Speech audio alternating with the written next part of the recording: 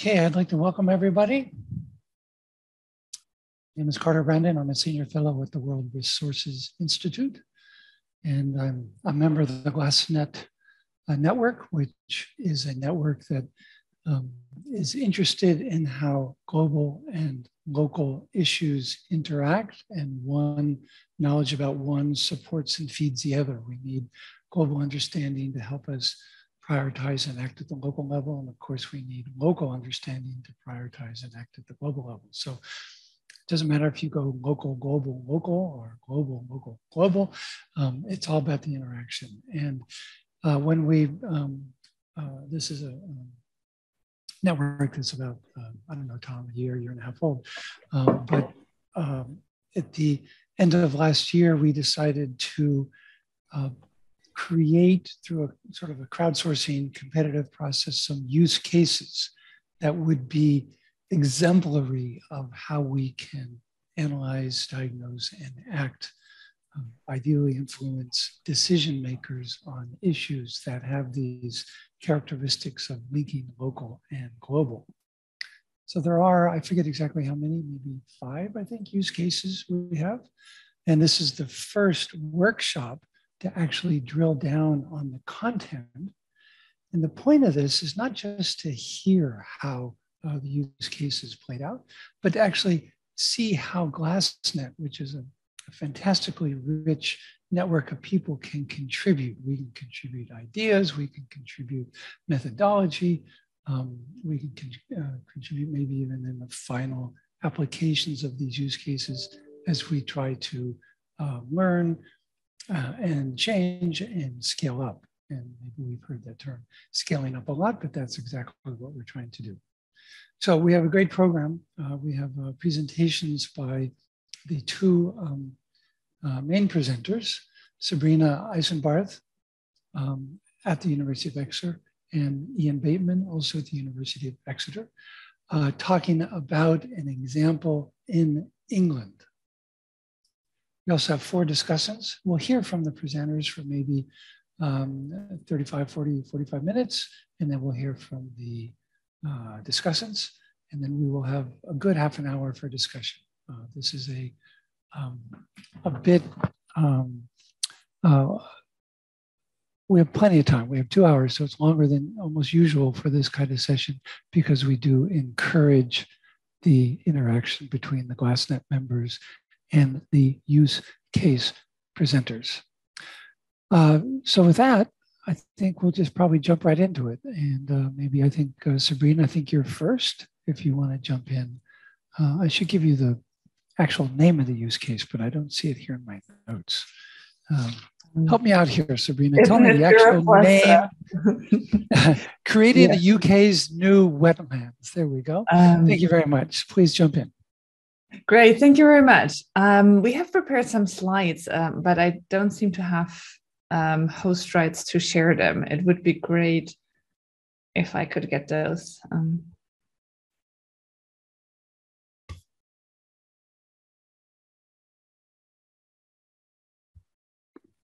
Could that be extended to myself and Brett, please? Because we're all 3 of us are actually going to. I think it's you should be able to go now. Give it a try. Yes. Okay. Great. Can you see the slides? Yeah, that's great. Wonderful. So thank you very much for inviting us to present today and for accepting Net Zero Plus as a use case. So our project looks at one of the greatest woodland expansions we have seen in a very long time, which will be happening in the UK with the goal of sequestering carbon and delivering other co-benefits for biodiversity, water, and recreation. And so what our goal for this presentation today is to give you a bit of an overview of the Net Zero Plus project and the research that we're doing to identify where we would plant those trees, what kind of trees to plant, and when to achieve these objectives. And it's really an invitation for you to participate and give feedback. I'm hoping that we can collaborate on research in the future. To give you a bit of an overview of who's involved on our end, particularly today. So I'm the first one to present. You will later hear from Professor Brett Day and Professor Ian Bateman, who are both at the University of Exeter and working on the Net Zero Plus project as well as environmental economists. I just wanted to flag that Kate Gannon has been immensely supportive in this work, and while she's not presenting today, she has been a co-lead in this use case application and deserves a lot of credit for the things that you will hear about today. So to give you a quick overview of what's going to happen, so we'll provide you an overview of the different work streams that are happening under a Net Zero Plus, and in particular, we will highlight how we influence policymaking and tree planting in the UK through our research. So we have very close links with the UK government, and Ian will talk more about that. And then Brett will present the UK farm model, which is used to understand how policies implemented in the UK influence farmers' decisions and woodland planting decisions. And I will then talk about local global linkage in our project, where we look at global repercussions of woodland planting in the UK, in particular at carbon leakage across the globe. And then finally, if we have a bit of time at the end, and maybe Brett will say a word about emulation and innovative AI methods we are using in this project. So I will now hand over to Ian for the first part of the presentation. Ian, do you want me to click through, or do you want to share yourself? I'd rather share myself, because as ever, there's far too many animations in it. So okay. I'm going to try and share, and let's give that a go. And can you see my slides okay? Yeah. That's interesting. Okay. Let's try that one more time.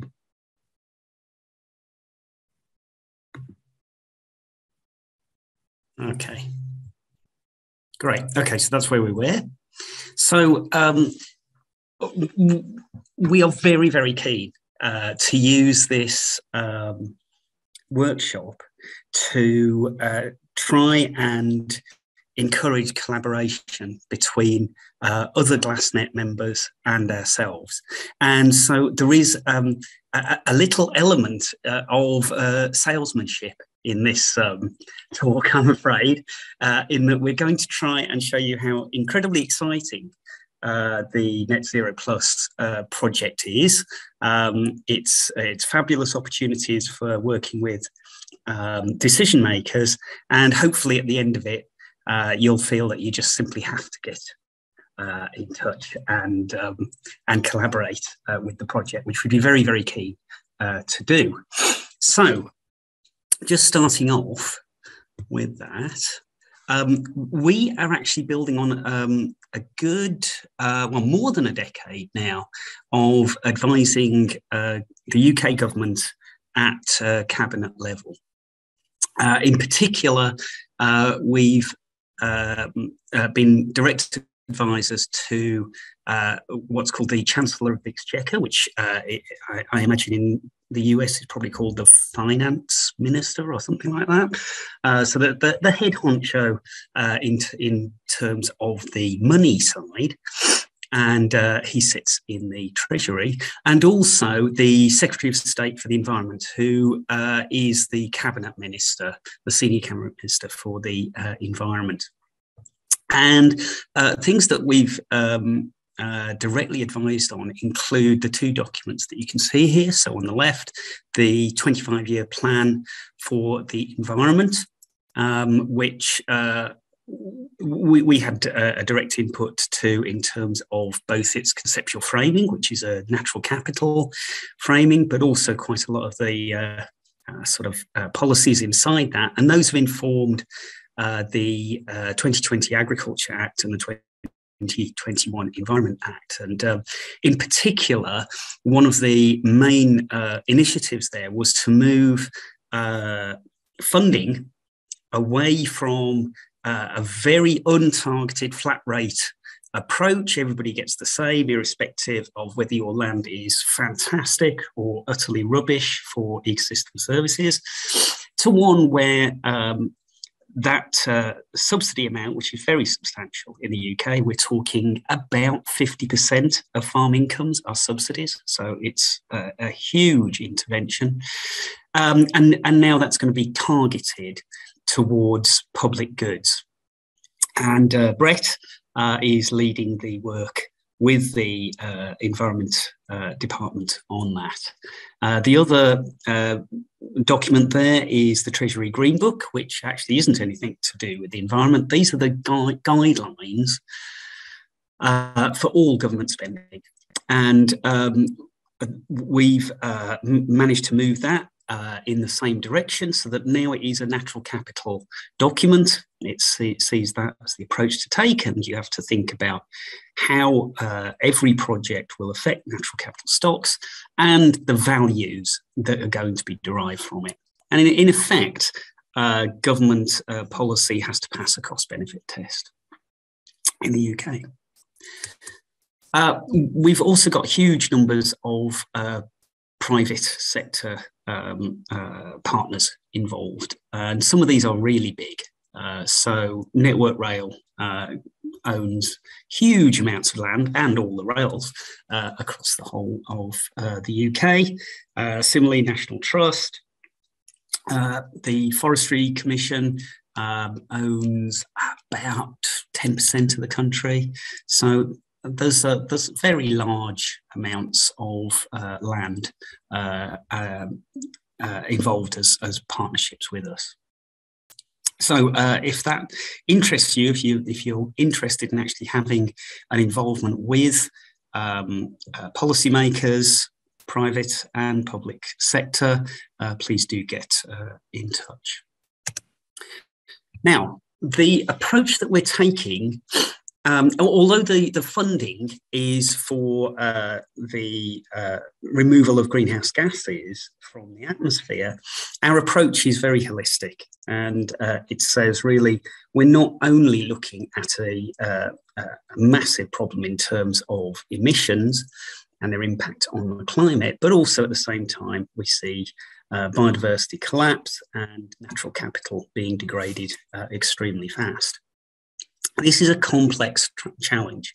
The impacts that you have on these three elements vary with the location of any intervention and, of course, what type of intervention that is. And so when people sort of say, well, the simple solution is to just plant a tree, what we're saying is actually it's a bit more complex than that. So I want to overview the Net Zero Plus research program, showing where the connection with GLASSNET is, but really trying to encourage you to see all the other connections from that work across the whole program, and encouraging you to get in touch and get involved with this.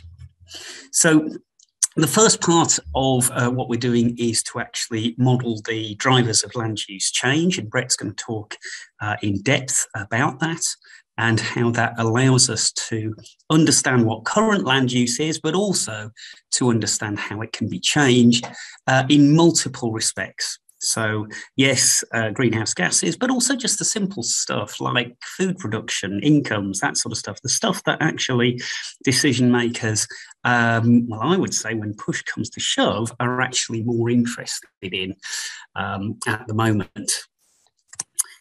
And there, of course, is the direct linkage to the GLASSNET work, because every time we plant a tree, there is the potential that we may be displacing agricultural production and therefore inducing changes in food imports and therefore greenhouse gas leakage.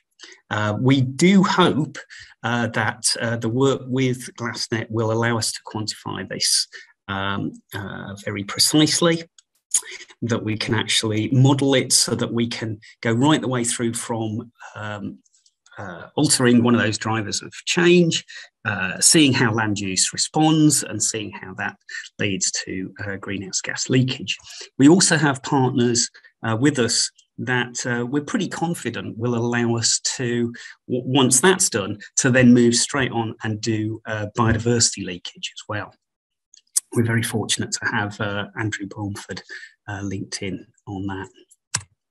Now, changing land use isn't just, you might be surprised that an economist will say this, it's actually not just about incentives, because there's some real problems in the UK. For example, about 40% of the land is tenanted. It's not owned by the farmer, which typically means that every time you increase grants and subsidies, it just passes straight through the farmer's hands and straight to the owner. So in effect, the incentive is massively reduced. So we're bringing those sort of complexities into the modelling as well.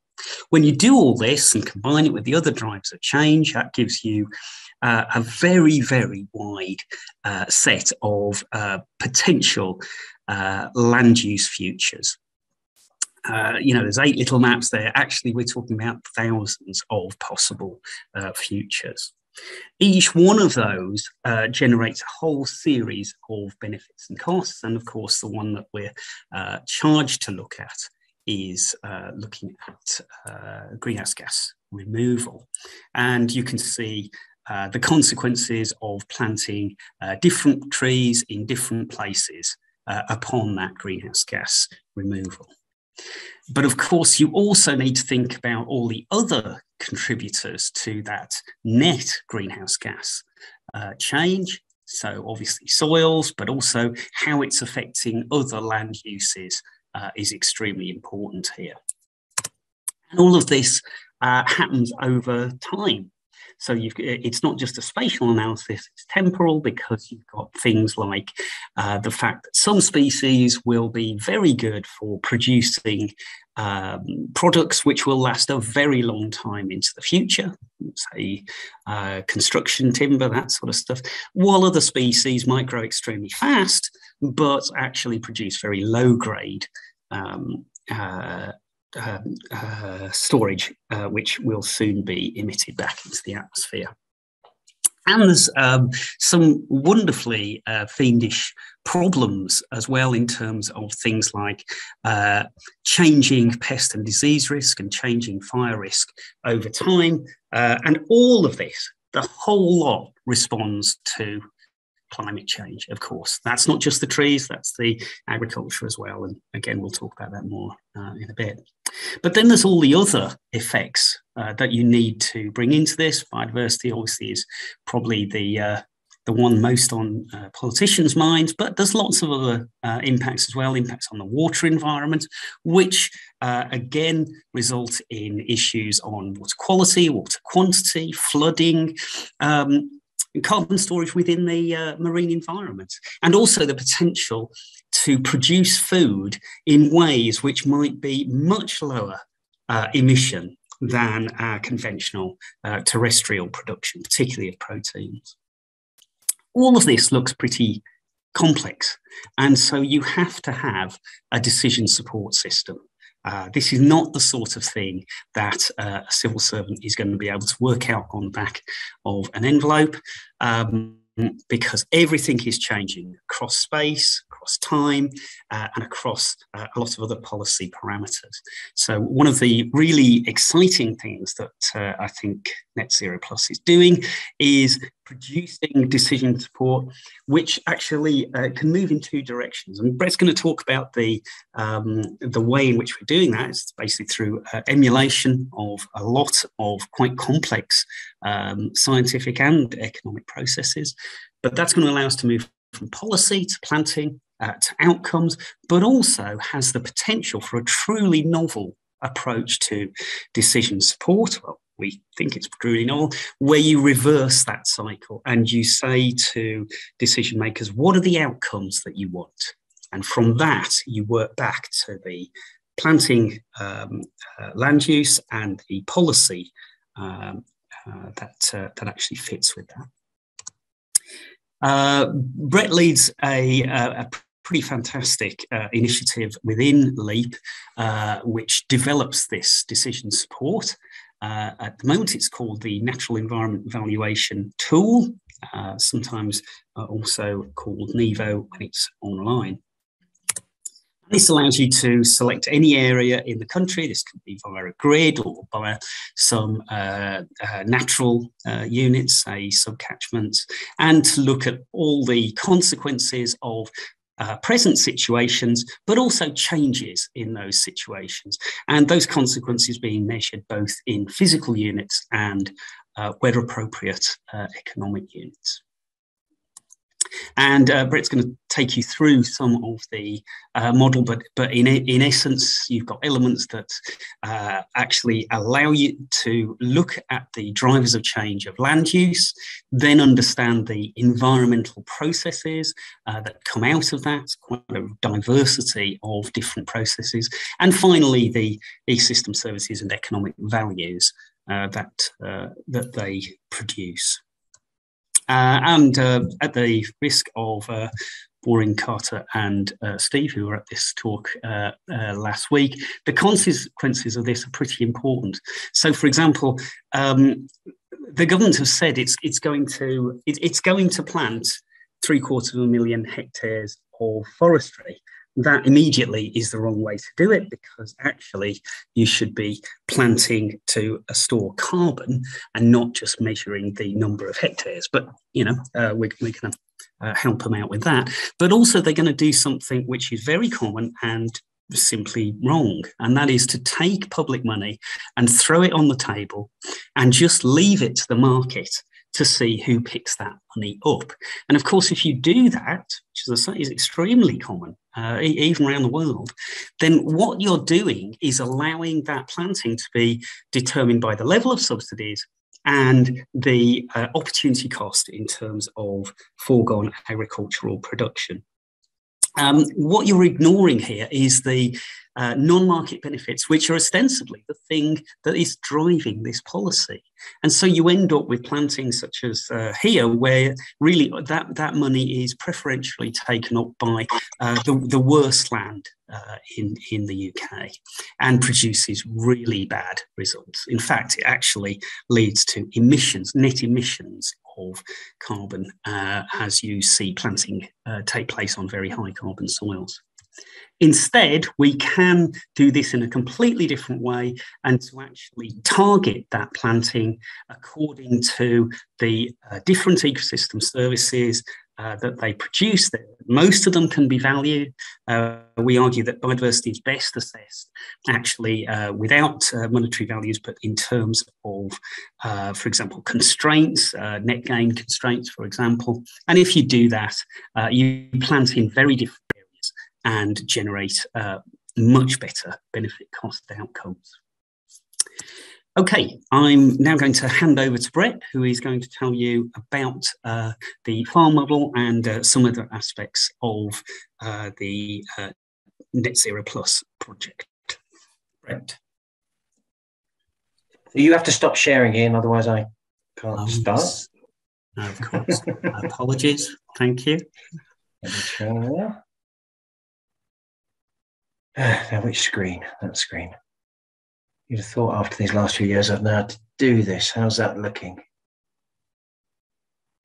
Yeah, looks good. You've just seen something say farm model, are you? Yeah. Yeah. Good. So now we're delving down into the local where we started. A little bit of detail on this, which is going to be one of the core parts in which we start interacting with the global. This is our farm model, where, if I'm on the right screen, we're incredibly lucky in that we're working directly with the government in trying to develop an understanding of how farmers are going to respond to incentives, both for tree planting, but also you might have heard that we made a very interesting decision to leave the EU here, and therefore we're thinking about ways in which we can also incentivize a new agri-environment policy, as Ian's been talking about.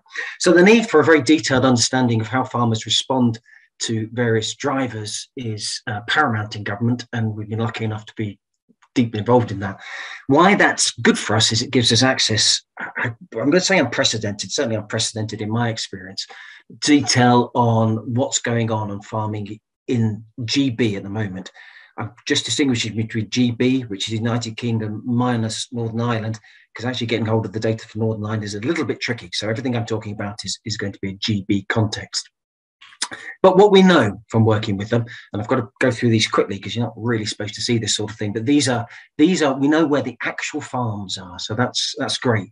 And it's not that it's all one contiguous area. Farmers own patches of land all over the landscape, all of which contribute to an entity which is a farm business. We know what livestock they are. There's detailed records of where livestock are and how they're transferred between farms and various other parts of the food system. That's fantastic.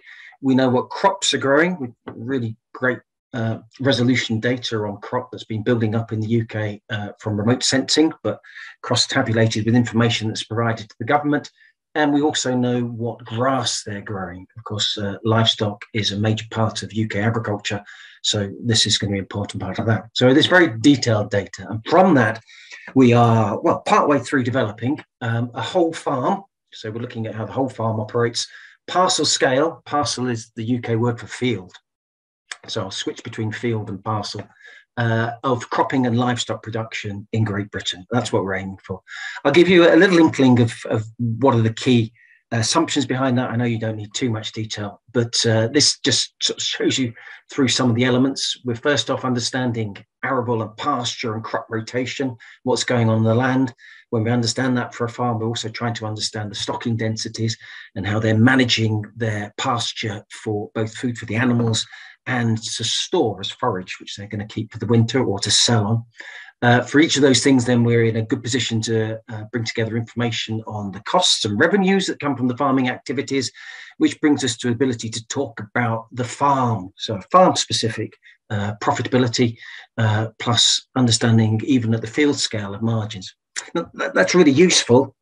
It's really into the detail, probably not detail that you're particularly interested in, but it begins allowing us to think about how farmers might take land out of production, which parcels they might take out of production in order to begin thinking about planting forests.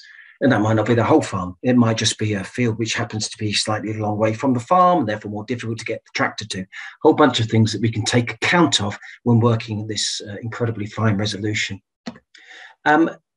The outputs that will come out of this model that will feed into the global are very detailed, and we realise we're going to have to aggregate, and that's one of the things that we'll be attempting to do as we start engaging with the GTAP and the international elements of this whole modelling exercise. So we can have detailed information on production of crops. We can have detailed information on forage. So this is both crops grown for forage like maize, but also different forms of grassland. We have detailed predictions or estimates in the first instance for the current situation of a dairy, beef, sheep and goats. We don't deal with other types of farming. So certainly with poultry and pigs, which are fairly specialised forms of farming, we don't do much detail on those. Plus lots of extras. I'll talk about the farm characterisation. There's a bunch of stuff here on fixed costs. That's going to be important. Land tenure, how that affects things. Ian's already talked about that. So incredibly detailed information on those things. The way the model's going to work, and now we're starting to think about, well, what can this model tell us about the future, is first off, we're categorising farms by their type. And you can see the categorisation that used in government on the right-hand side here, cereals, general cropping, specialists, etc. Within a type, it's fairly easy to change management and crop rotation and stocking density. So these are really changing variable costs, some other costs as well. But to move across types usually requires some substantial investment or potentially disinvestment, might be losing stuff. So for example, moving from cereals to dairy, obviously a dairy farm requires quite a lot of capital investment in order to make that change. So these have capital costs to the farm business type. So those decisions are made on a slightly different cycle. And each farm has a feasible set of possible farm types. So you can be any one of these farm types on the right. Well, you might not be able to because your land might not accommodate certain types of them. But also you can move to forestry or agroforestry or some new type. And by new types, we're thinking into the future about the possibility that farming systems that aren't currently in the UK might become part of the UK makeup. So we'll take analogues from Europe, moving steadily south to look at different climates, to think about what sorts of farming might be possible here. An example being viniculture, which is just starting to take off in the UK. So small areas are turning to growing grapes, and that's a new farm type, and we'll have the possibility to bring those in. How are we going to do this? Well, we have to understand how agricultural activity, by which I mean farmer or landowner or land manager decisions, are made. And we're going to drive those by three key things: climate, which is going to determine what you can grow; input and output prices, which is going to determine the profitability of different approaches; and of course, where we step in, which is changing policies and regulations, which might encourage you to do other things, such as subsidizing tree growth or stopping you doing certain things on your land, all of which should be able to model through this modeling setup. And I think the key thing to dwell on just for a second is how we're going to do this with respect to yields. Well, we're working on this now, so this is the latest thing that we're bringing into the model, and that's that we're using a yield model, a crop model, which can tell us the production, the yields, outcomes for different crops and grasses, given the soil, the crop, the weather, and the management. So those are the two variables. And within the UK, again, we're very lucky that we have very detailed weather projections going into the future under different climate futures, which allow us to think how these different crops might respond. Again, those are probabilistic as well, so they give us some idea of the uncertainties over different futures of weather and of climate. So yields are going to determine this management choice within farm type, and we can also get to these yields of alternative new types, such that we can start thinking, well, are farmers going to continue doing what they're doing, or as climate changes, or as we change input and output prices or policies and regulation, will farmers decide that it's a good idea to switch to a different form of farming? And that brings us to the final part of the model, which is decision making. And being an economist, in fact, we're all economists from the Exeter team here, so we're all very happy with this. Not necessarily everyone agrees that farmers are driven solely by optimization of profits, but it's a very good place to start. So we think about farmers being driven by profits within the context of their tenure agreements, the rights they have to do things on the land, and the policy environment. So it's not just profits. They're not free to do whatever they want. And they have an annual choice within their type of management and what they're going to do, but they can also choose to switch type. And this is where we begin to think ahead. And these farmers are, this is the management decision within their type I'm talking about here. So now they're thinking about the different weathers they might face over the coming year, when they're thinking about how they're going to crop over that year. And they're going to be making those decisions in a risk-averse, under uncertainty optimization way. So we'll be parameterizing their risk aversity and thinking they're going to choose in order to optimize a risk-averse utility function. If that makes sense to the economists, basically they're making risk-averse decisions about how to plant their crops or grow their grass or stock their land. Type change is more substantial because that involves this fixed cost. So now we've got to think ahead, and they're thinking more not just about weather, but about climate and how that's changing into the future, and thinking about a present value comparison across the different types of farming they could do. I could be a dairy, I could be cereal, I could be mainly concentrating on forestry, or I could be moving into viniculture, might be options. Of course, those requires investments, and I've got to think long term about whether those investments are going to pay off in a changing climate. So again, a slightly longer term decision process here, risk averse optimization under uncertainty as well will drive the decision process in that place. In that way.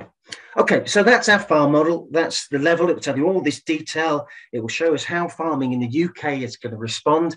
I'm going to do this briefly because this is what Sabrina is going on to, but that will link into the global, because we're going to be able to bring out this model as we change policies in a changing climate, projections of how GB agricultural production is going to change. That's going to be very fine resolution at our end for crops and livestock, but obviously we can aggregate that up. Of course, the GB agricultural landscape doesn't live in isolation of the rest of the world. So the second thing we're interested in is thinking about, well, how will changes in the GB affect world markets, and will those have feedbacks effects? And I think that's the best place to switch over to Sabrina, who's going to tell you more about this linking our local world with the global world. Great. Thank you very much, Brett. I'll just share my slides again.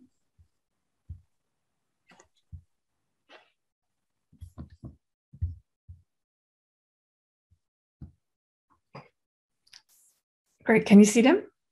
Yeah, that looks great. Thanks. So as Brett already mentioned, we're going to link the global, the local events in the UK to what happens in the world more broadly. And the idea is that tree planting in the UK would potentially replace other land uses, mostly agricultural land. And if we assume that demand stays relatively constant, that may mean that we have to import these agricultural products from somewhere else in the world. Right? And if we do that, then that may increase greenhouse gas emissions outside of the UK. So in the rest of the world, you could potentially have higher greenhouse gas emissions, as you see here, from agricultural production. And you could also have higher greenhouse gas emissions from land use change that results from this agricultural production. Now, in the UK, on the other hand, you have reduced agricultural greenhouse gas emissions and carbon sequestration in UK forests. Now, whether the policy, like the carbon sequestration and the policy in the UK is worth it or not, really depends on how big these global leakage effects are in comparison to what we're saving in the UK. Right, so you could imagine the worst case scenario where you reduce where the reduced agricultural emissions in the UK are lower than the agricultural emissions that are generated from producing those foods abroad. Right, so this could happen if emission intensities abroad are higher. And it could also be the case that carbon sequestration in UK forests is lower than the greenhouse gas emissions that originate from deforestation and land use change abroad. And so in the very worst case, afforestation in the UK could lead to a net increase in greenhouse gas emissions globally. And that is a scenario that we definitely would want to avoid. Right? And so it means that we have to carefully study the trade effects that are caused by our afforestation policy in the UK in order to minimize leakage and basically achieve real and net greenhouse gas sequestration benefits across the world.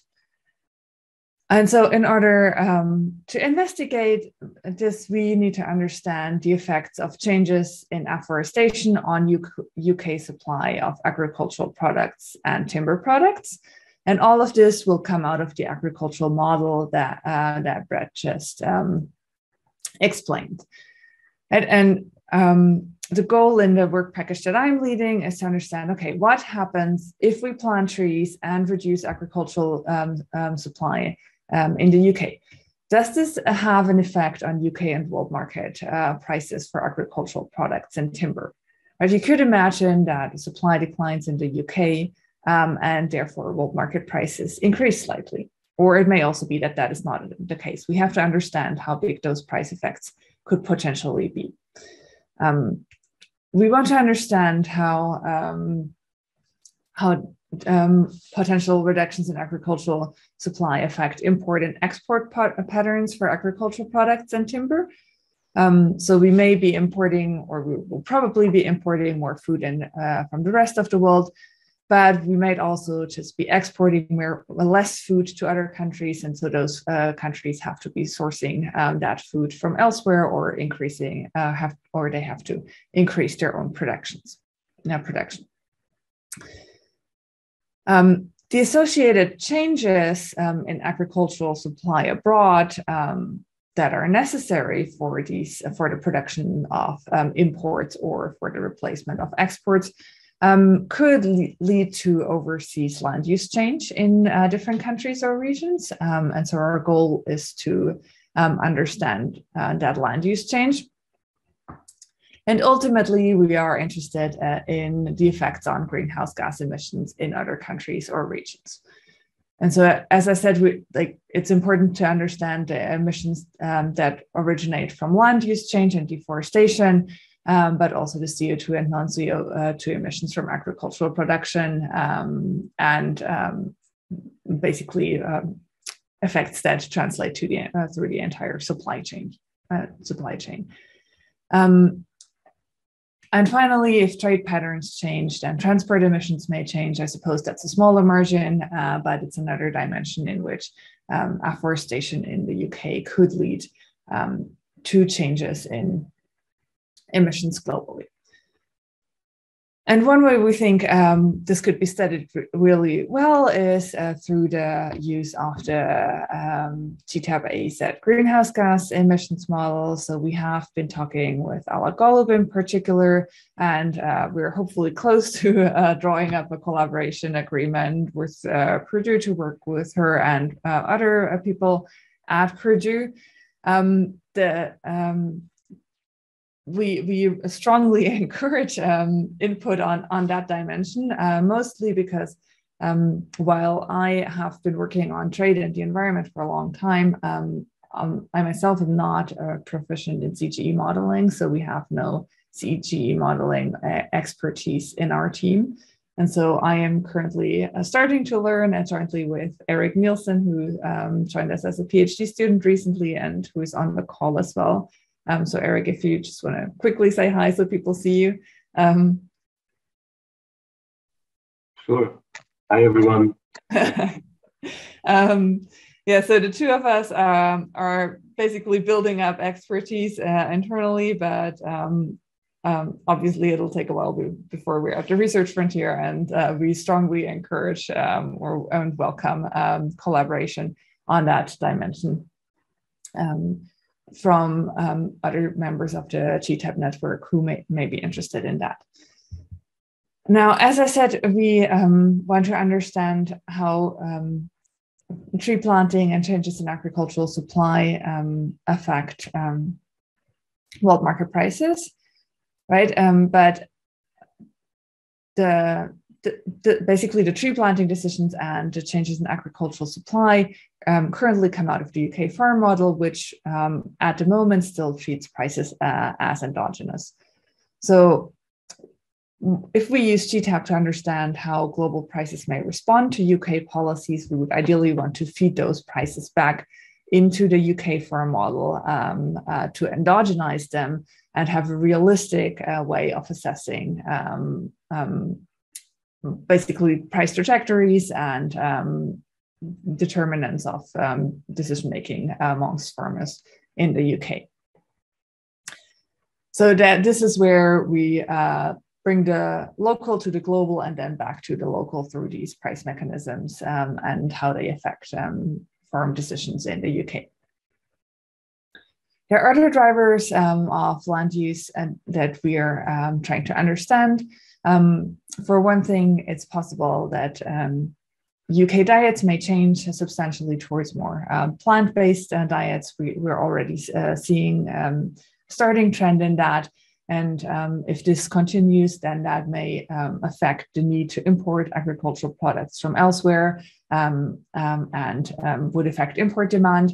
And that in turn would imply that leakage would be lower and policy or optimal policies may be affected by that. But more importantly, from my point of view, is that we want to understand climate change as a driver of land use decisions in the UK. As Brett already mentioned, so temperature and rainfall will change, and that will change farmers' revenue from, or it will change agricultural yields and revenue from particular crops. And that will potentially change planting and land use decisions in the UK. Now, to be consistent across different parts of the Net Zero Plus project, we want to make sure we don't only model climate change in the UK farm model, but we also want to model the effects of climate change in the rest of the world. Right, so,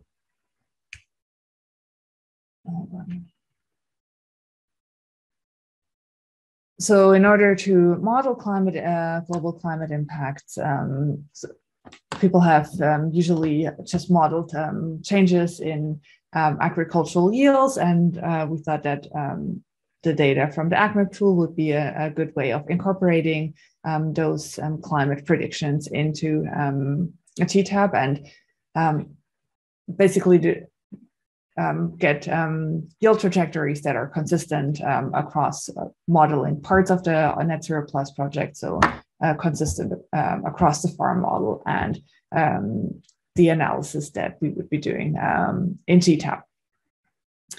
And so here the question is still one of which crop models and which climate models in combination would be the best ones to use and to be consistent across models in the wider Net Zero Plus umbrella. But I think from my point of view, the bigger challenge at the moment is to also bring the effect of climate change on forest into GTAP. So we have a very detailed modeling suite in Net Zero Plus led by scientists looking at the effect of climate change on forests. And ideally, we would be doing a similar thing within GTAP as well. So we would bring in a consistent approach of modeling climate effects on forest yields in GTAP, and well, basically understand how changes in climate in the UK and in the rest of the world affect these leakage estimates that we are interested in. And so I think in this dimension, we still don't have a good solution of how we could do this and which data set we could use to incorporate changes in forestry yields in this GTAP analysis of carbon leakage. And so I will just skip this slide and just basically make this or emphasize that we invite participation and collaboration on all of those aspects, particularly on GTAP and modeling of trade links, obviously also in other parts of the project, but modeling these climate futures and agricultural and forestry impacts of climate change within GTAP is something that will still be on our agenda and that we're looking to bring in.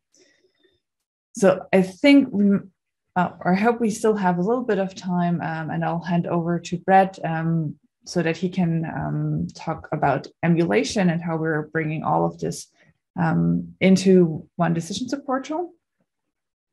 Do you want to take over, Brett?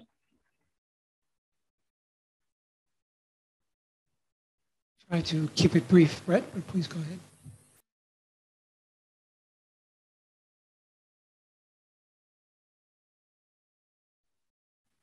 Can't hear you, Brett. You're muted. Do you want me to? I can flounder around and try and explain. Yep. Okay, that's great. Okay, so it really goes back to what I was saying at the end of the slides I gave. So no, I'm back, Ian. Sorry. Oh, you're back. All right. Okay. Well, I'm sorry, everybody. Brett's back. Not quite certain what happened there. Oh, I can't get that one to work. So, I mean, I think there's a number of things that's worth adding on. I'm going to do this relatively rapidly because I know we're taking up quite a lot of time. There's the questions about what happens when we do stuff in the UK are important. Our initial examinations of these also show that those decisions, when made under uncertainty, are very, very different from when making decisions assuming some sort of future. So a lot of the things we want to look about, and these are upfront decisions now about how much land we're going to take out of production in the next, well, 10 years. I mean, the plans are huge in order to put into tree planting. So they're upfront, long-term decisions, difficult to come back from them. So we're making these decisions in really quite a lot of uncertainty about what the future is going to look like. And when we look at different climate futures, we see that different trees in different parts of the country do well. So making these decisions with this view to uncertainty is critical. That takes us into a modeling framework in which, if my screen will share, which hopefully it will, you're just going to see it in this mode because I'm a little bit worried that it's going to freeze on me again. Let's, can you see that? Sorry, uncertainty. Yeah, that's great. Yeah, good. Okay, so this is the one that's frozen. I'm just going to stop that and we'll see how we get on. to achieve that, we've got to be able to look at lots and lots and lots of different outcomes and lots of different climate futures and lots of different pricing futures for agriculture to understand what the whole range of outcomes are. To do that, we've teamed up with data scientists who are experts in model emulation. So the models that we've talked about already, and Ian's talked you through a couple of those, I've talked you through the farm model. We see GTAP and its ancillary models as being parts of this modeling network. We're going to join those guys to develop emulations of them. So emulations are, and I presume that people sort of understand this, but so I hope I'm not patronizing on, but very fast running statistical approximations to model, which can be made as precise as you like to the original model, depending on what you're trying to achieve. So we'll bring these emulations in. These emulations become mathematical objects, and what's brilliant about them, the technology they're using, which is a deep Gaussian process form of statistical estimation, is that they can bring uncertainty through them. We can work with all the uncertainty and run those through this set of models, thinking how a policy is going to lead to changes in farming, to changes in trade prices, to changes in offshore emissions, right the way through to biodiversity and greenhouse gases in the UK. But more so than that, because these are now mathematical objects, we can work from the end backwards and invert those emulations, these mathematical objects of these models, and start asking ourselves, well, if we want to achieve certain things, what sort of planting landscapes and what sort of policies deliver them? So I think there's a lot of interesting stuff going on in this, teaming up with the mathematicians and the data scientists to bring in this approach to emulations of model networks, which will allow us to look at some even more complicated but critical questions in making these decisions about forest planting in the UK. I think I did my 2 minutes. Is that a good point to turn to the rest? Very much so. Thanks. I'm in a very empty room, so part of the echo is in my room. Well, thanks very much. I wanted to emphasize that part of GLASSNET is not just local and global, which we've heard a lot about, but it's also science to economics and back again, which we've also heard a lot about. We'll turn to the commenters now, the reviewers, but I just wanted to flag two issues that I'm particularly interested in. I'll be listening for. One is, the local decision making with the decision support system. You've prioritized carbon, and we get that. But at the local level, a farmer is making decisions across a broader set of issues. We also know that, and Ian referenced a lot of those in his introduction.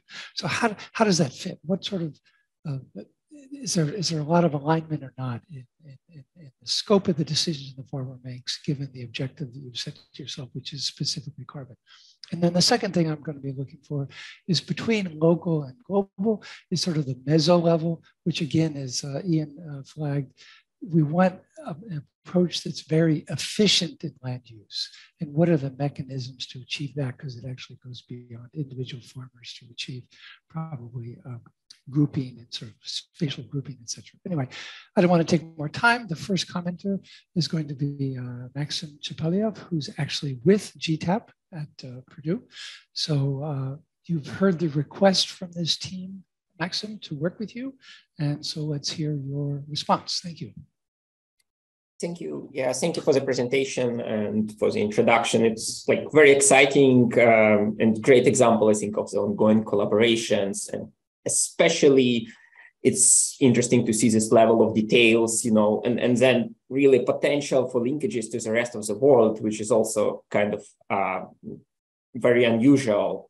And the fact that you're also looking into land use-based mitigation and non-CO2 greenhouse gas mitigation, and then trying to link it to their CGE models like GTAP is also very exciting, because in particular, it's a relatively non-trivial issue, yeah? And that's why there are not many studies that do it, because it's hard to parameterize the cost of this mitigation, including mitigation, land use, as well as non-CO2 like methane and nitrous oxide. So developing this kind of marginal abatement cost curves and then plugging them into the model is a relatively kind of tough task. So, and that's why I think it's also valuable within your project. So I I have a number of comments, and it's really hard to kind of distinguish like a smaller picture details from a global view, because there are so many things packed into this.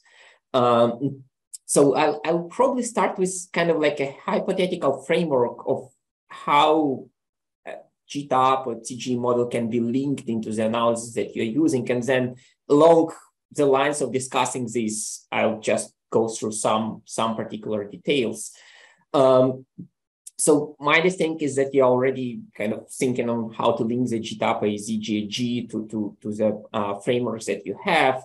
And I think one critical choice that you would be facing in here is whether you should use like a static representation, like a static CGE model, or more like move into the dynamic, probably like a recursive dynamic framework. And that's, of course, a very valid point, and there are benefits and drawbacks in both of them. Yeah, so with a static framework, there is a better opportunity for doing like sensitivity analysis, running more simulations, or doing, let's say, one jump into the future and then representing that particular year, like 2040 or 2060, whatever you're focusing on. And then the computational kind of capacity is somewhat lower with this representation. With a recursive dynamic framework, it's harder to do any like sensitivities, changing underlying parameterization, but in general, it's much better perceived by policymakers. At least that's what we find from our kind of communications, because you show a pathway and you can implement policies over time and kind of better explain this. Let's say you increase a tax by 10% a year, and that's what's happening. So I think that's one of the choices that you will need to think through and kind of discuss. So one other point I think that can be also brought into the framework. So you're talking about links from local UK policies to the global, but there are also kind of a previous step where global policies impact the UK kind of baseline. Yeah. So what we can think about is kind of first developing a baseline where other countries continue with the policies that they currently do, and then UK also does specific policies, and then seeing how trade patterns and other like diets evolve within this baseline. Then first without impacts of climate change, then on top imposing the impacts of climate change, as you have discussed, both in UK and in the rest of the world.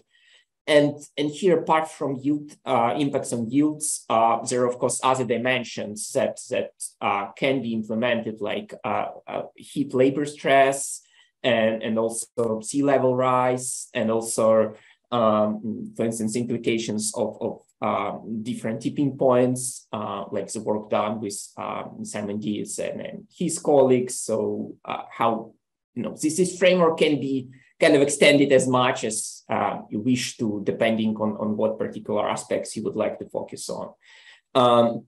So this would give like a baseline with an impact of climate, with climate impacts, yeah. And then after this, different mitigation scenarios can be considered. So, so one point that can be also bring into is mitigation. What is happening in other sectors? Yeah, because so you are focusing mostly on agriculture and on land-based mitigation, but of course you has a net zero commitment. So the mitigation in other sectors would need to be happen, including in energy, in transportation, and that would also impact agriculture. Like a simplest example would be price of nitrogen fertilizer. Yeah, so. It's based on gas. Natural gas is a main input. We have a carbon price increase of, let's say, $100. It translates into 100% increase in nitrogen fertilizer. So this would also impact the cost of agriculture production practices. Yeah.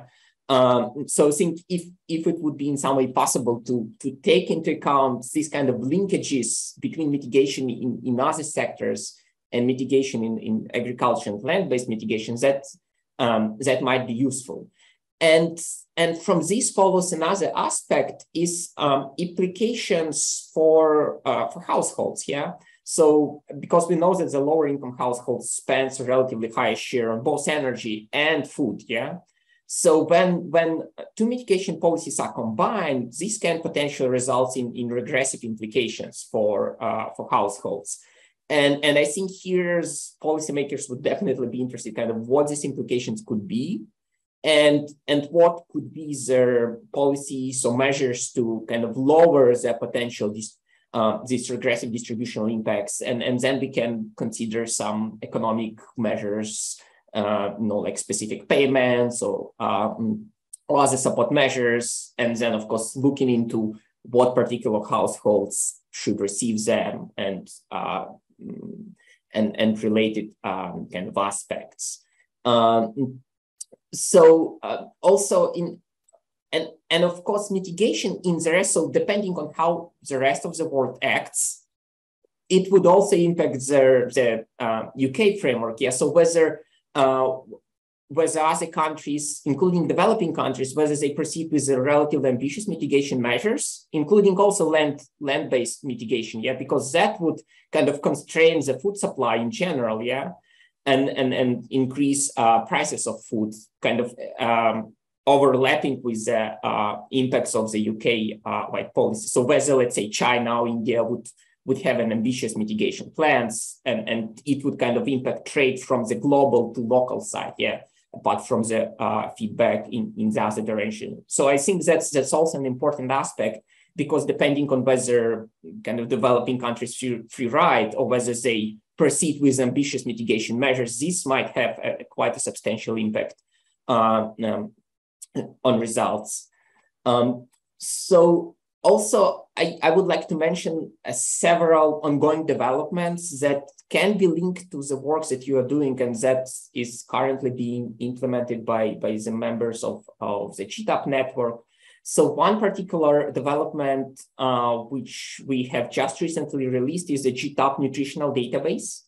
And there we represent explicitly nutritional supply, so calories and nutrients across different food categories and across different, of course, covering all countries. So, and explicitly tracing them embodied into trade and also domestic supply.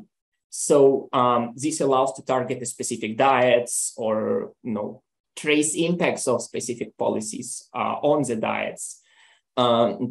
And so another related development is that we are currently developing a new database with non-CO2 marginal abatement cost curves based on the EPA 2019 study, kind of parameterizing those into the models. And finally, also just to mention that we have an upcoming release of the next GTAP database, GTAP-11, with 2017 reference year. So I know what is the timeline of your project, but potentially this would be kind of the newest and the most recent database that can be considered and implemented in the GTAP framework. Yeah, so I'll stop here, but yeah, just again to mention, it's really a great and very interesting, project, and I see a lot of opportunities for kind of this collaboration between networks. So it's really, really interesting. Thank you.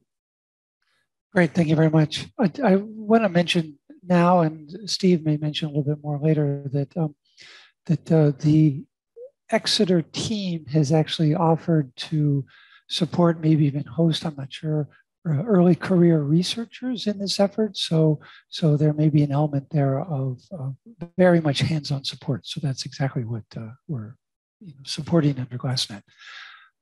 Next, discussant Aline Mosnier. She's the scientific director of FABLE, where FABLE stands for the Food, Agriculture, Biodiversity, Land Use, and Energy Pathways Consortium.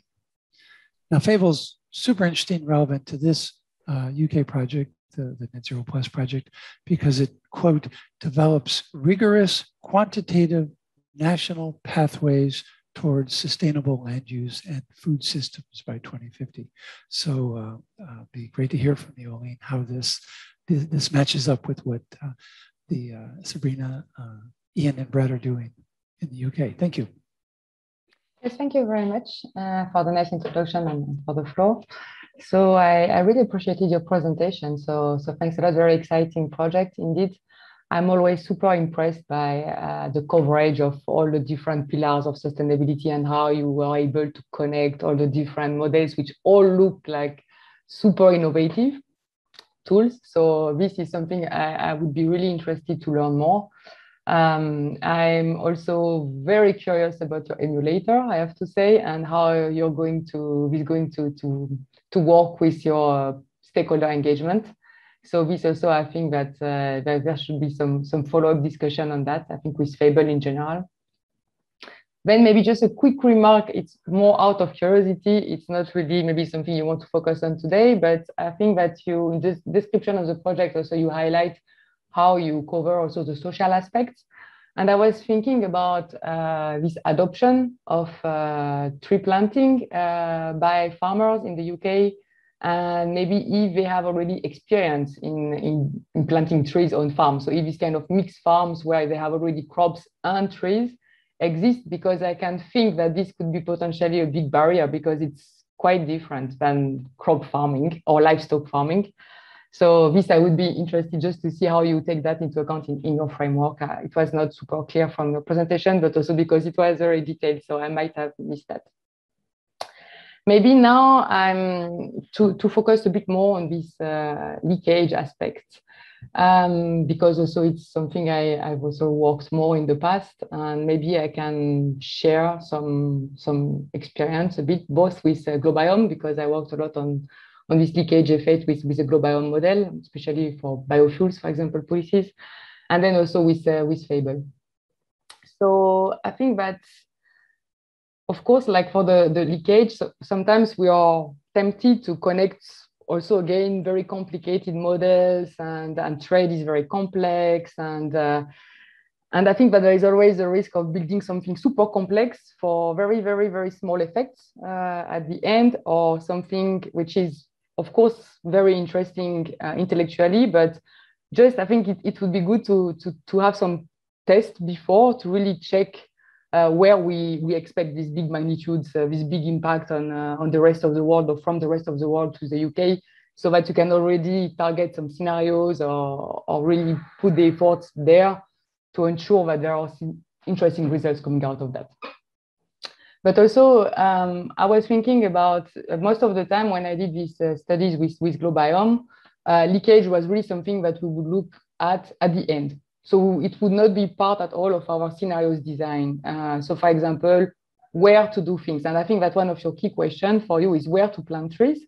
And I was wondering, because at the end, leakage, it will really depend on which products it will substitute, or what the trees will substitute or replace. And these products could be either products that are targeted, for example, through dietary change, as something that anyway, UK wants to reduce the production. So then in this case, you avoid leakage.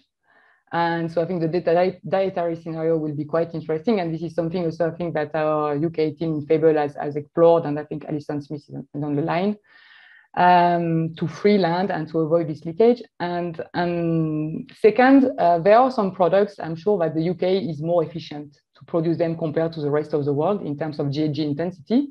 And this could be part of the decision first where to allocate your trees, to avoid replacing these products which are more efficient than the rest of the world. And then already there you would avoid some leakage, or at least reduce the risk of leakage. And I think that could be something interesting to check or investigate before doing all the complex linkage of the models. And at the end, okay, there is leakage. So maybe this is one area that I wanted to highlight. And then another area, but I think that Maksym already pointed to, that is indeed the leakage depends a lot on what is going to happen in the rest of the world, and what kind of policies are going to be put in place, what kind of dietary change will be there, and so on. So I think that you highlighted the importance of climate change impacts in the rest of the world also, and I agree. But equally important are indeed these assumptions on how the technological change or productivity will increase in the rest of the world, especially developing countries. And this is something not super easy to tackle, but we know that there are large impacts. And also for FABLE, we played with simplistic scenario, but of course this policy which will be on the constraints on the expansion of agricultural land. So for example, some forest codes, the fact that no deforestation policies, no peatland conversion policies, these kind of things can really reduce the GHG intensity also of the production somewhere else. So if you measure the leakage with these policies in place or not, will have big impacts. So I think this is something maybe that where also some collaboration with FABLE could be interesting, is to, once you have identified also potentially where are the countries that could produce your imports, your higher imports for some of the commodities, maybe check or have a discussion with these countries in terms of what are the policies envisaged to reduce their maybe GHG intensity in the future and how likely it is to happen. So that's one thing. And also you want to use GTAP, a model, and I think that also here, so I'm not an expert in this model, but CGE models, I think, operates with this Armington elasticity for trade. So I think that indeed this is something to be quite aware also from the beginning, especially if you want to project something more in the long term. The Armington are a bit rigid, so you won't have big change in your trade allocation. And I think this is something maybe also you want to try to see how it will impact your results at the end. And if indeed you would use something more flexible or a different type of model, how this could affect your total leakage. Maybe I can stop here for now and to give space for the overall discussant and for you to reply. Thank you very much, Aline. Perfect. Next we'll hear from Christoph Mueller. He's at the Potsdam Institute for Climate Impact Research, where he's the group leader for land use in museums, and specifically appropriate to this discussions, he's also the co-leads of the global gridded crop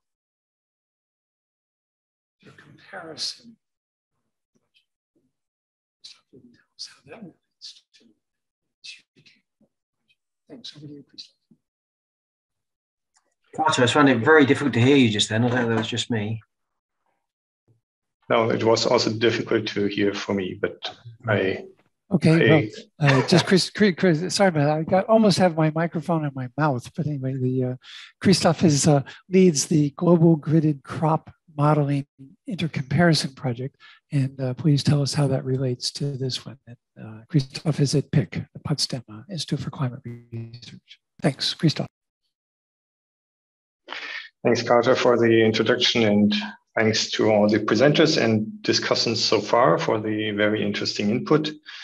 First of all, I want to chime in with the applauding for the very holistic and detailed and comprehensive approach that you pursue. So I think every keyword that I was thinking of earlier that could be mentioned was mentioned. So that's very promising, but also very challenging to kind of put that into practice, I suppose.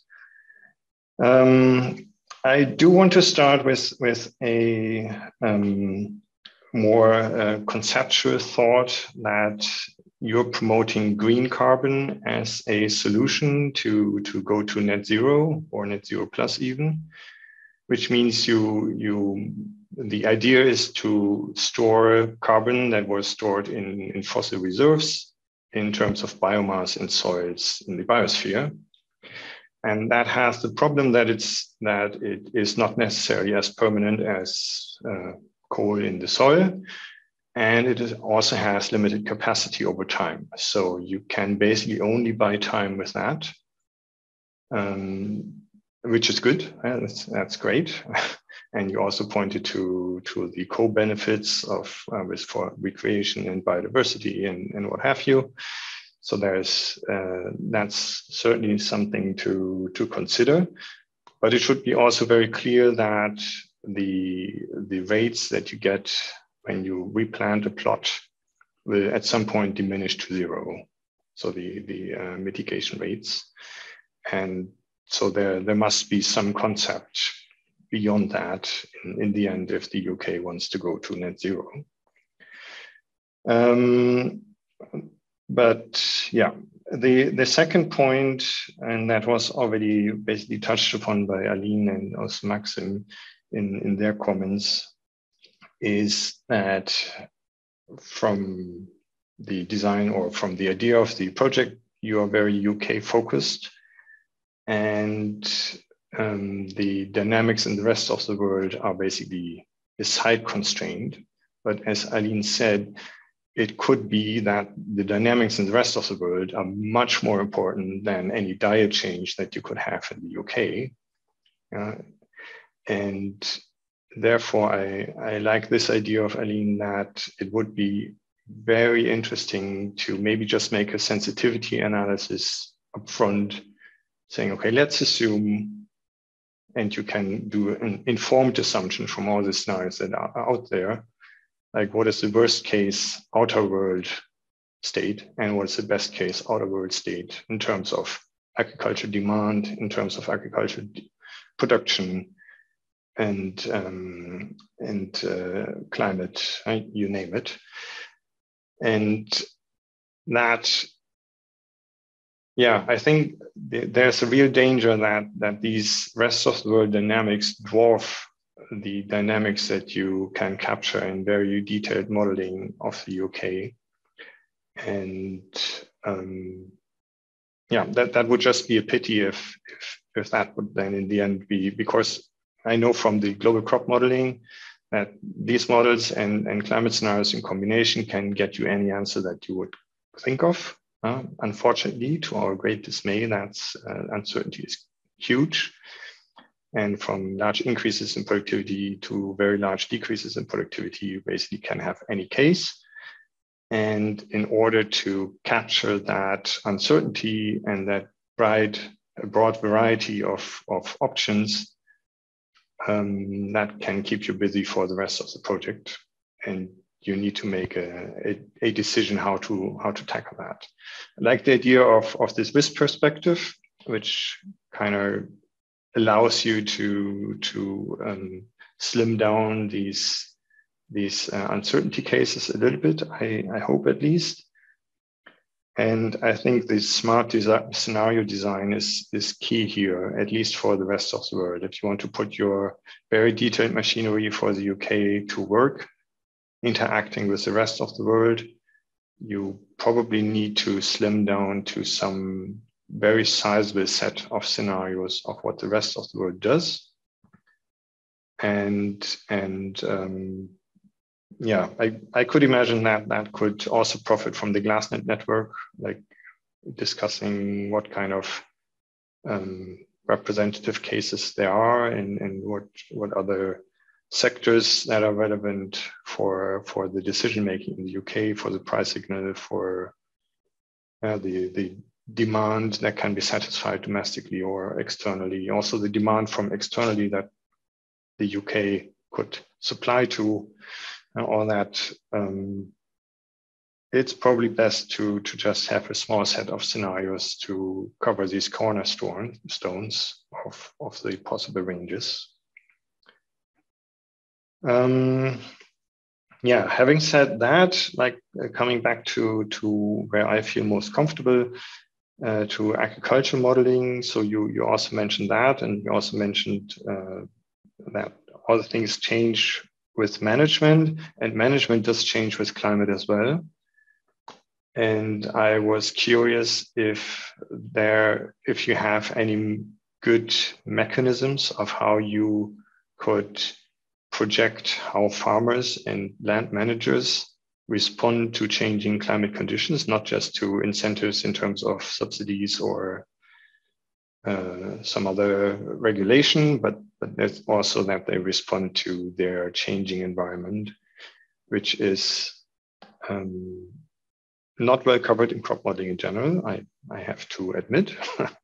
But I think it's important to consider that. And if you say you want to address the management dimension explicitly, as I understood, that would be a very interesting aspect for me.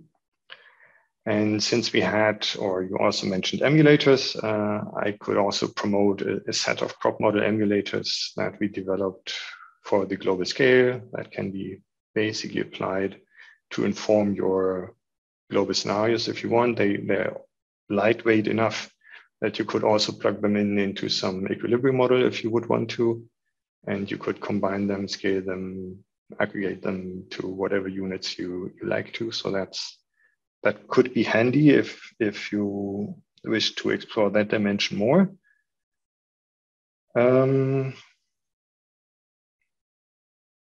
Yeah, but maybe as a last point, I was curious how the interaction is with the actual decision makers in the end, because decision making under uncertainty was highlighted. And I mean, that's what decision making is for. If there's no uncertainty, then decision making is usually quite easy. But how would you, so I'm not very knowledgeable about that, but like how to communicate the uncertainty and this cornucopia of future possibilities that you will find, how you can communicate that to decision makers and provide them enough information about the uncertainty and the risks that they can actually make a good decision, and not just kind of, oh, okay, it's 100,000 options, I take the middle ground, or I take business as usual because I'm overtaxed with the richness of things that you provide. And I think that's a real danger for your project with so many details and so many aspects that it will actually hamper decision making, because I would feel paralyzed if I have so many options to choose from, or to kind of decide for myself what is the most likely case that I think would come out there. So I think that's also a great challenge you have to, or you will be challenged with. And I stop here. Thanks. Thank you, Christoph. I think your last point is also echoed in the chat a little bit. We realize there's many directions the analysis can take, so how to rein that in. So finally, our last discussant, Steve Polasky. He's a professor of ecological environmental economics at the University of Minnesota in the Department of Applied Economics, also in the Department of Ecology. And he's also very well known among many of us as co-founder of the Natural Capital Project. So over to you, Steve. Thanks. Great. Thanks, Carter. Thanks, Sabrina and Brett and Ian.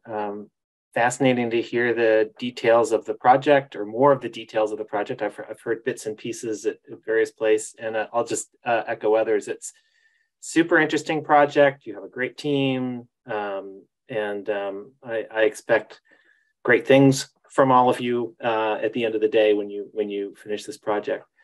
I'll just mention something before getting into some of my comments. Carter had mentioned that there's a possibility for early career researchers. So part of the GLASSNET, part of our networking is to try to promote exchange with early career researchers. So there's an opportunity for an early career researcher to work with the Net Zero team.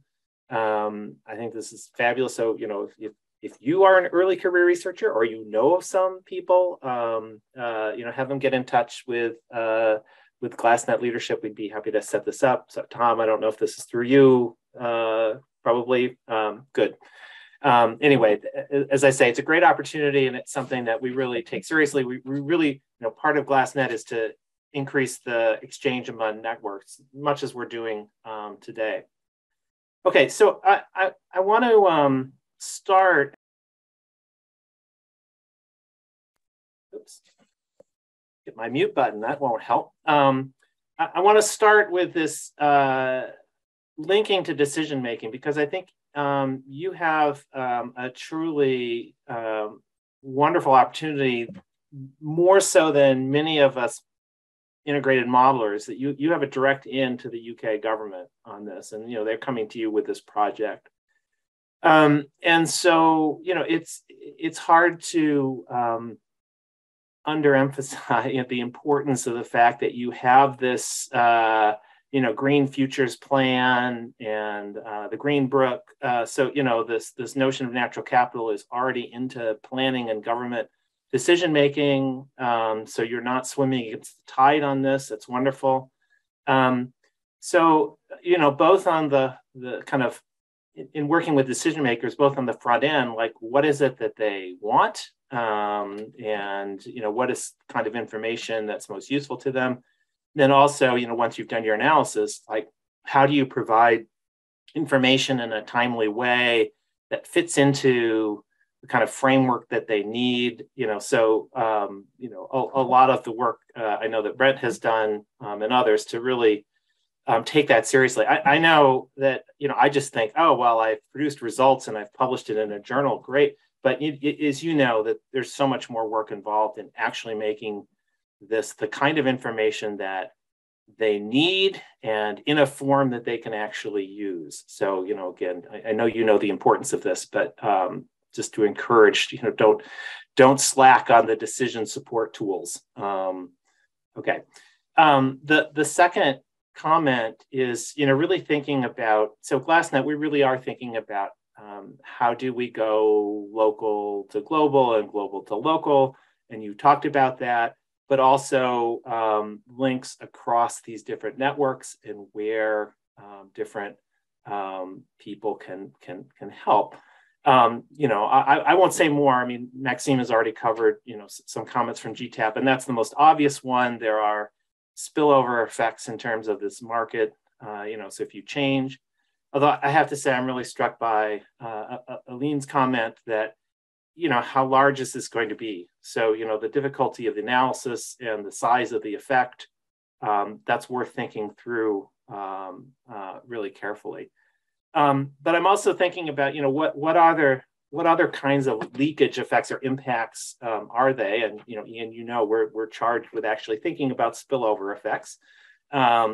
So, besides carbon, I'm obviously from the natural capital project perspective, I'm interested in impacts of changes in one area. So, we now encourage tree planting. Well, what does that mean for other ecosystem services and natural capital? Are there strong co-benefits with water? Are there air quality benefits? What happens to biodiversity? You mentioned working with Andrew Balmford, who's excellent on thinking about biodiversity. And, primarily, I think this is going to be within the UK. I mean, there will be obviously land use changes elsewhere. So there will be knock-on effects elsewhere, but I think the largest effects will be within the UK, but I would imagine that the UK government would be quite interested in that. But if you're interested, we can talk further about, other kinds of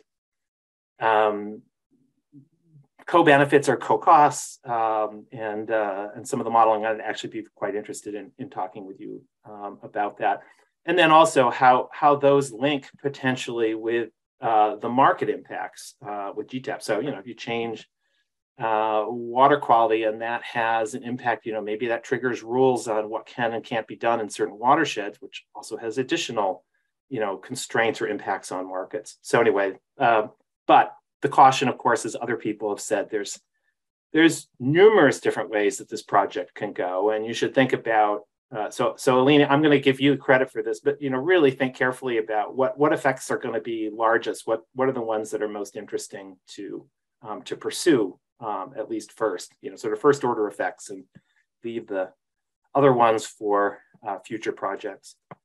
The last thing that I want to mention is I'm really struck by the fact that you have such great data, such great local data down to the farm level.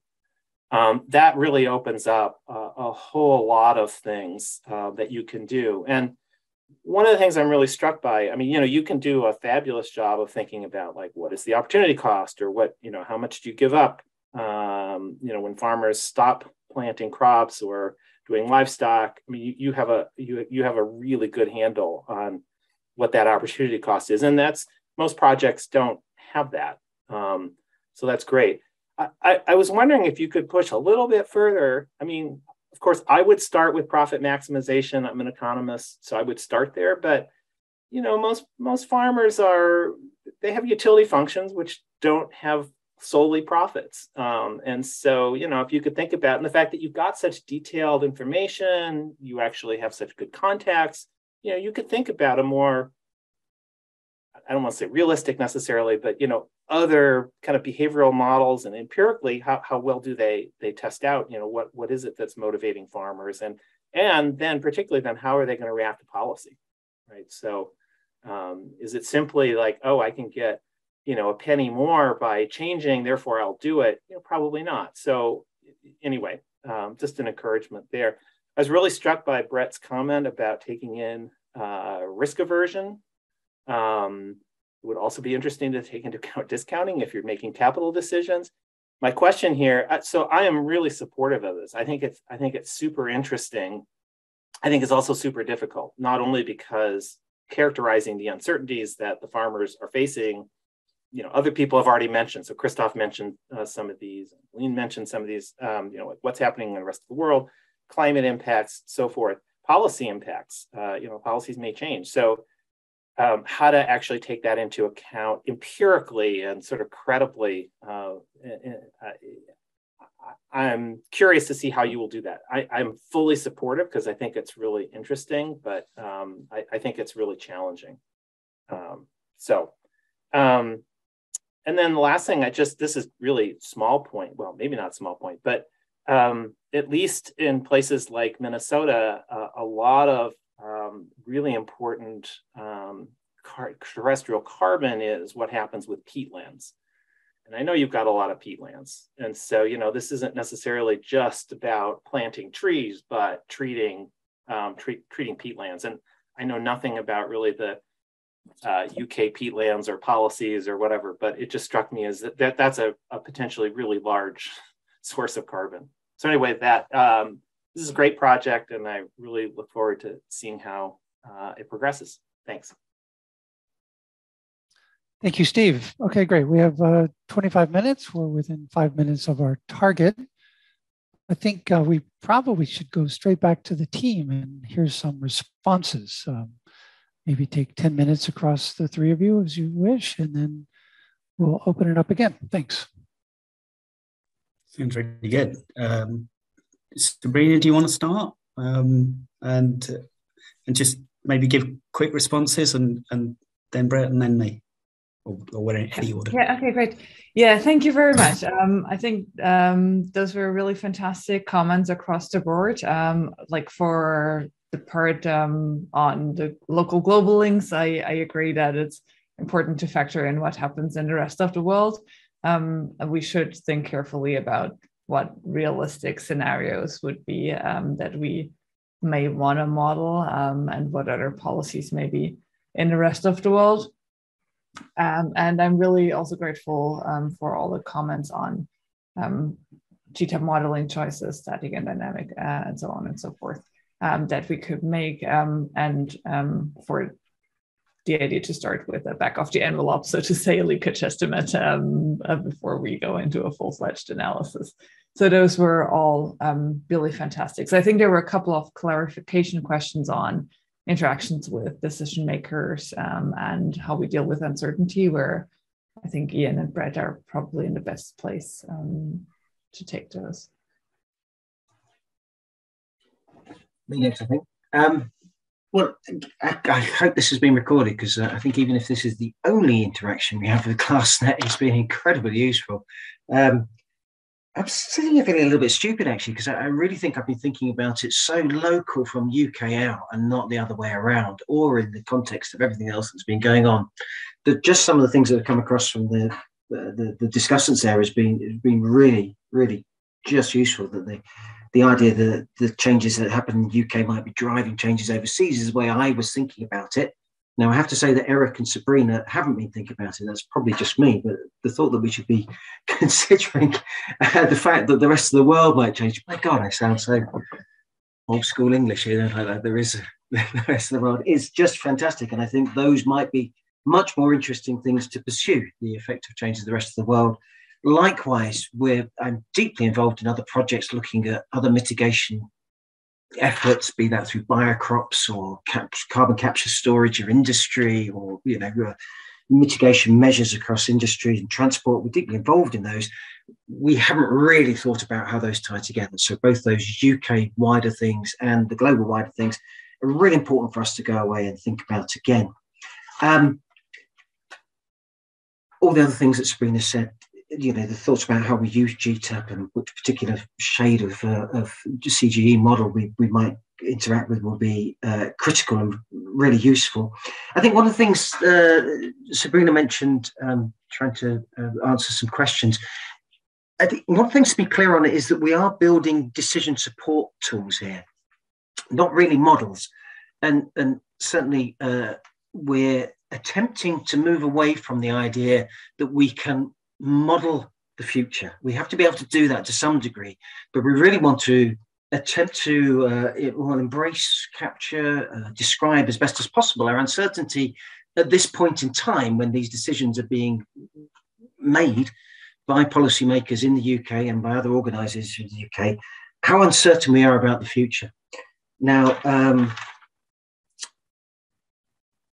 was it Christoph? I think Christoph answered, how on earth do you get that certainty across to decision makers? I've tried, I think probably we've all tried before to present science data and economics data with uncertainty and confidence intervals. And my experience, I assume very similar to others, is either they take the middle value you've given them, and that goes into the summary, which goes to the minister, which then gets used throughout policy if you're lucky, or they look at the uncertainty and think we just can't process that, we won't use this information, that's science not good enough. That's the way they think about it. So we're really trying to change our approach here and say, well, that uncertainty is part of what we have to do. We have to process that uncertainty for them and try and understand what the range of outcomes are. And really with a land use problem like this, we really are thinking about it like a portfolio problem. How would one decide to employ trees as a greenhouse mitigation strategy, given the fact that what we do with these trees, where we plant them, or which species we plant, and how many we plant might give good or bad outcomes depending on what the future looks like.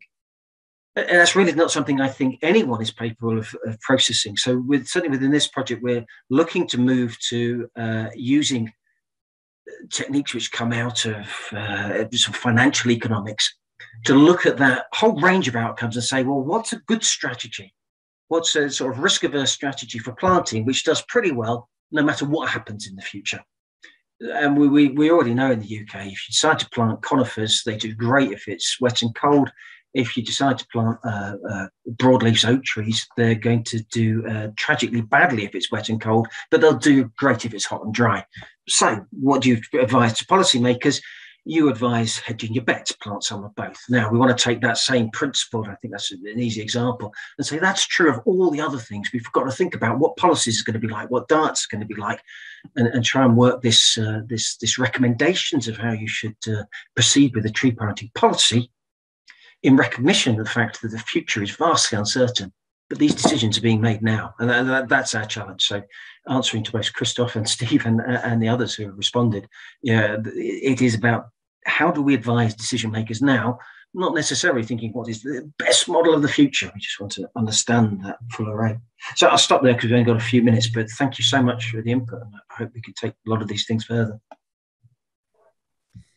If I can come in, well, first of all, I want to repeat what both Sabrina and Brett have said. That was fantastic. I mean, we're not saying this to be obsequious. We don't get to talk to people who really know what they're talking about with regard to trade. So we're used to going into meetings where we know what we're talking about, and in this one, I think we just realised straight away just how much of a rich resource GLASSNET could be. So again, repeating its admission. Ian? Yeah. Can you speak towards the mic? You're really breaking up. Sorry. Thanks. Sorry, I'm reading my notes at the same time. Sorry, I'll ad-lib. I think the point made by virtually every commentator that you need to perhaps take a little bit of account of the rest of the world that isn't the UK. That's pretty good advice. We definitely need to do that. It sounds a bit imperialist that we haven't really put that top of the list to date. I would very much welcome the chance to talk maybe a little bit more with Aline, maybe Tom put something in the chat as well about, right, how do we do that? What's the simple, almost back of the envelope test that you would advise that we do, just to try and get a feel for how big these magnitudes are? There are so many comments here, I can't get to all of them, but let me just perhaps finish with talking about the one that Steve said about profit maximisation. I completely agree with you. We do start with profit maximisation, but say with the stuff that we've already been working on in the past, the econometric stuff, that's exactly what we did. We started off with profit maximisation, and then, given the data that we had, which was nowhere near as good as what we got for what Brett's doing, what can we do? And straight away you get some really interesting results. So, for example, a pound received from a policymaker is not as good as a pound received via market prices. You immediately see that there's an extra margin that is needed because of this unfamiliarity, and for very good reason. So, the British government has a fabulous record of putting policies out there and then 3 or 4 years later just stopping them. So this is not crazy. You might well be able to make more profit by shutting down your dairy and planting trees next year. But what if they pull it the year after? Yeah, I fully agree. I think we can do a lot with the data that we've got that doesn't require us to sort of completely go into some sort of dreadful discursive response approach with 5 farmers, so I think we can do something on that. Oh, and we'll just also end on the peatlands thing. So what's actually happening here, this is part of this is the part of the second program of research that's gone on for that. The first program was all about actually the really big stuff, the reducing the emissions side.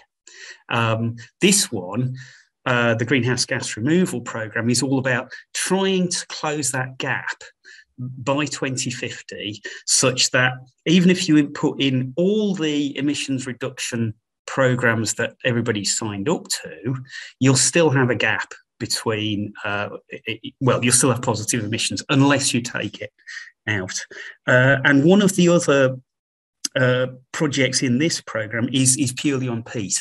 And we're working with them on a collaborative proposal because peatlands in the UK, I don't know what the situation in the US, but here, from a carbon point of view, the history has just been absolutely crazy. So, we have drained and burned and removed peat at an astounding rate in this country. And if we can just stop the degradation of it, that would be a huge improvement, there is other work that's going on that. I'll pass back to maybe Tom and thanks. Please, whoever wants to jump in, Carter. No problem. Tom, would be great to hear from you and your hands up. And anyone else, just put up your hand and we have 15 minutes. Tom. Yeah, thanks all. This is a great workshop. This is the first one. We weren't sure how it would work out, but it's terrific. I'm really appreciating everyone's contributions. I just wanted to add one, sitting back here and thinking about this massive tree planting exercise. I guess in my mind, I'm wanting to hear from some forestry people. I'm wanting to hear, what are you going to do with the trees? Are they commercial ventures? Are they going to be dumped on the market? Is the timber going to be dumped on the market in 20 years? A market which may not even exist now, or are they going to be nurtured into old age and whatnot? So I think I see the big market impact coming from the forest products directly. What happens with those, and could be really a dramatic event in the global forest products market, or depending on which way they go, whether it's paper or pulp or something else, could be a huge event. Oh, I just also wanted to second that point about the survey. We're trying to keep track of you guys and trying to improve. And so please do check, as Carter indicated, check that survey. And the first page is just IRB stuff. You can skip it and then answer the questions. Thank you.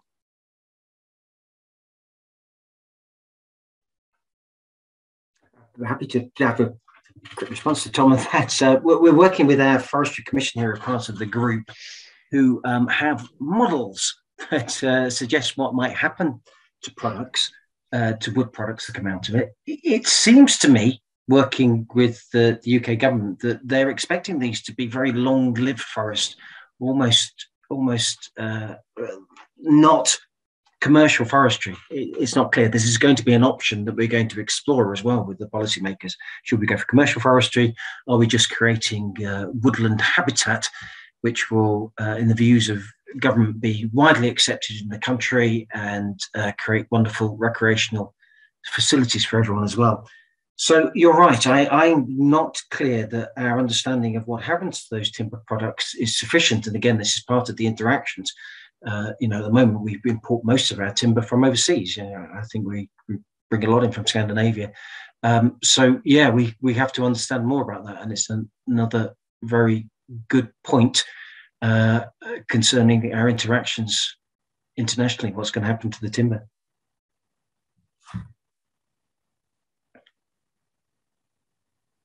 Anyone else wanting to jump in with a question or comment? Maksym. If I could, oh, sorry, yeah. I'll wait. Go ahead, Jan, go ahead.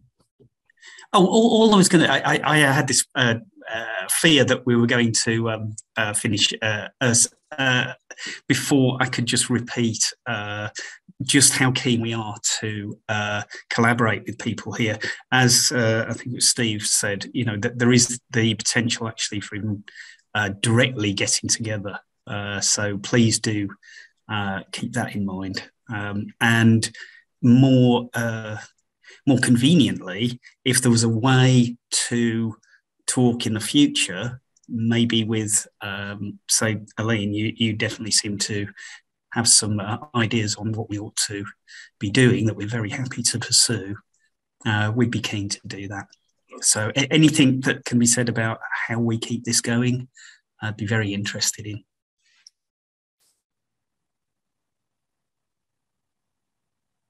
Maksym. Yeah, I just had two brief thoughts on what has been discussed so far. So in terms of leakage, I was thinking that you can implement and trace kind of production versus consumption-based emissions accounting in your framework. And then it would also help to link to the green accounting, UN environmental accounting framework. So just to see how emissions differ from the consumption versus production point of view. And this essentially kind of completely covers the leakage aspect. Yeah. And for instance, in GTAP, this can be done through tracing emissions along the value chains and kind of estimating how much emissions are embodied into each commodity imported and exported. Yeah. So another point is that to get kind of a brief, first kind of order understanding of what these leakage implications could be, one can also estimate emission multipliers for each commodity just from a specific, reference year or a future year.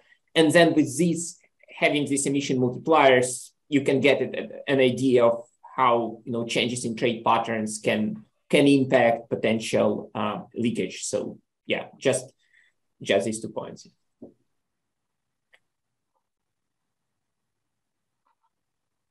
Great. Any other hands up? Brett. Yeah, just another thing which has sort of concerned us along the way, though it's whether it'll interest decision makers or not. Clearly, when we leak carbon or greenhouse gases, there's a direct effect on the constituency of the decision makers we're talking to, but there will be presumably also effects on a whole range of other ecosystem services, be that water quality, be it flooding, all the things we're looking at in the UK GB context will be impacted by this leakage. And again, I wondered whether there was routes to understanding, quantifying those, which is similar to the route we're taking through GTAP for the carbon quantification. So again, it's a limitation of the boundaries of what we're looking at. Steve. Well, just on that question, so Brent, we in Natural Capital Project, we actually have been doing work most recently with the World Bank to quantify effects of land use change on a variety of ecosystem services kind of across the globe. So, you know, if you're linked with GTAP and you've got a model that can predict land use change or management change, you know, then it can be picked up in terms of other models. Natural Capital Project invest, but there are others, you know, like you know, a number of people on this call, and FABLE and PIC and folks in the Netherlands, and also, you know, so there are a number of models that would be able to tell you about impacts on other ecosystem services beyond carbon, beyond the UK. Fantastic, Steve.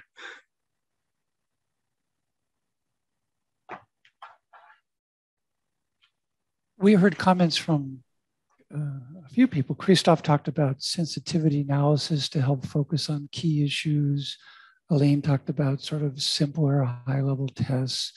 We're worried about almost too much information for the decision makers to digest. No pun intended, but you know, is the agricultural model down in the weeds and losing track of the global impacts and feedbacks on UK decisions? I just wondered, maybe we could hear a little bit more from the team about how do you sequence, or how do you converge on the big picture? Do you build it up from all the types of modeling and aspects and potentials that we've talked about to analyze? Or do you start by doing some back of the envelope, trying to focus and really sticking to the bigger issues that you can communicate more easily, perhaps, to decision makers? Because they're going to be interested in the bigger issues. We know that.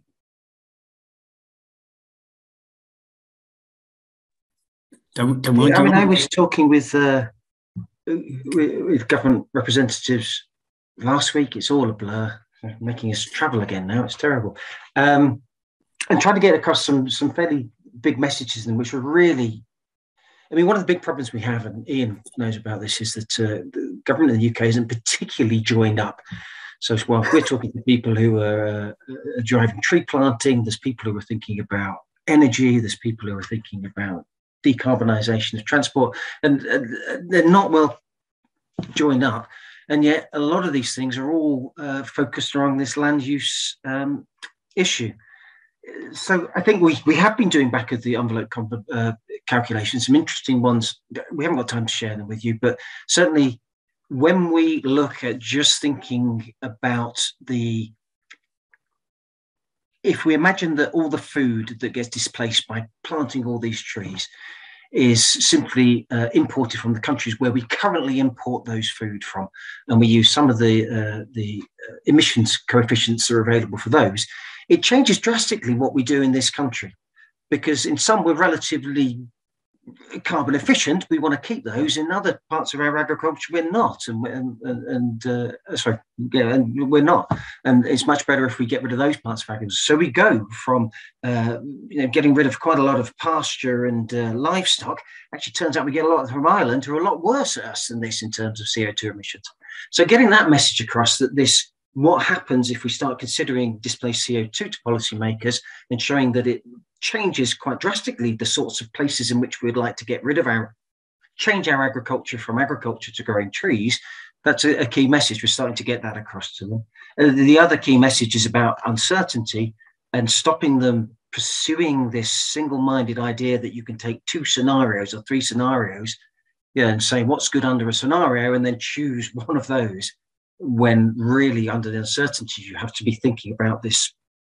Well, I described it as a portfolio approach, but you've got to hedge against all the possible futures.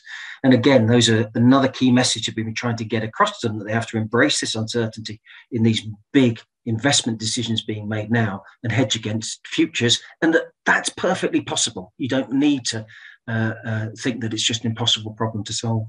So I think we can get those messages across, and you're absolutely right, Carter. Having some simple presentations of the scale of these effects with some really quite naive assumptions, but getting us on the road has been useful in getting those messages to everything.